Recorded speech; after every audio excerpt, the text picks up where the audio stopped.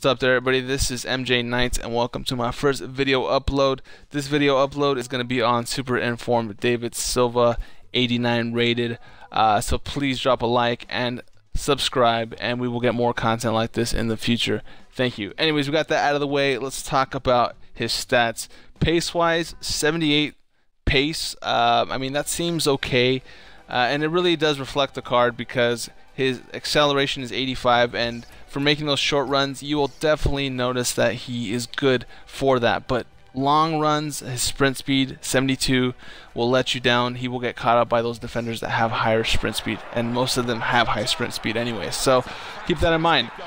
Shooting, honestly, his long shots with finesse are probably one of the best things about his shooting aspects. His free kicks are good as well, but his finishing in the box isn't that great. He did make a couple here and there, but for the most part his finishing wasn't the most accurate thing. But his long shots with finesse, definitely a highlight for his shots. Passing abilities, I mean, I can't say enough good things about his passing ability. He's I mean, he's really a passing god, if I could say that. For the most part, he will not let you down. He does short passes. He plays the short passes great. Long passes are, I mean, they're always accurate. He's always getting the ball, you know, in a position where only your other player can get it. So if you see a person open, just don't hesitate to throw that ball their way because he will get it there. You know, whether or not they'll finish it is a different story. I found myself not finishing at the end of those balls. So in 25 games, he had 12 assists. He could have easily had more. So yeah, I mean, to me, his 91 passing felt like damn near perfection. Felt higher to me anyways.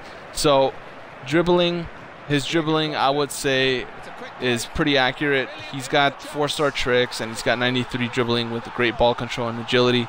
So his 4-star tricks, they are pulled off. Even a fake shot just feels better when he, you know, with a person of his dribbling abilities, because the ball stays closer to him and he's just good at maneuvering inside the box. So if you're a skiller or know how to maneuver in the box, you will definitely not be disappointed with his dribbling.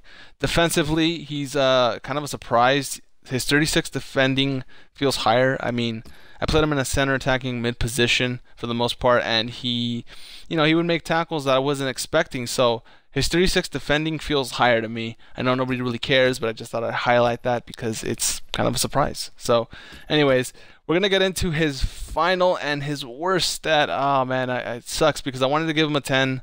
You know, I really only give 10s for players that they just blow me away, and this card was amazing, but his physicality, oh my god, it was the worst thing about the card, guys. It really was. And if you have this card, you'll know what I'm talking about.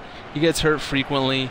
One time, I believe, yeah, he got hurt for about 4 games, and honestly, that hasn't happened. That hasn't happened at all. So his physicality will let you down. I mean, you more than likely you already expected him to be weak. 59 feels lower to me, honestly. So that's really why I couldn't give him perfect rating. But in the end, guys, besides the finishing and besides his physicality, I would say he's worth it.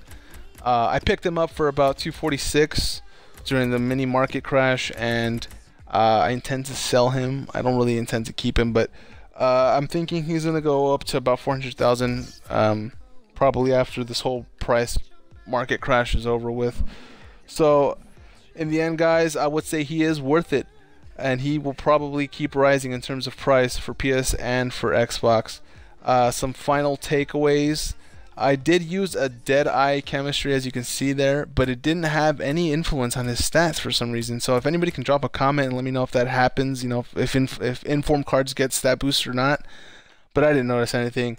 Some final takeaways: his sprint speed is garbage, and his finishing, you know, is lacking, and his physicality will let you down. But his acceleration, his long shots with finesse, and his amazing passing abilities will definitely make up for everything. They really will. So thanks again, guys. This has been MJ Knight. Drop a like, subscribe, and expect more content in the future. Peace.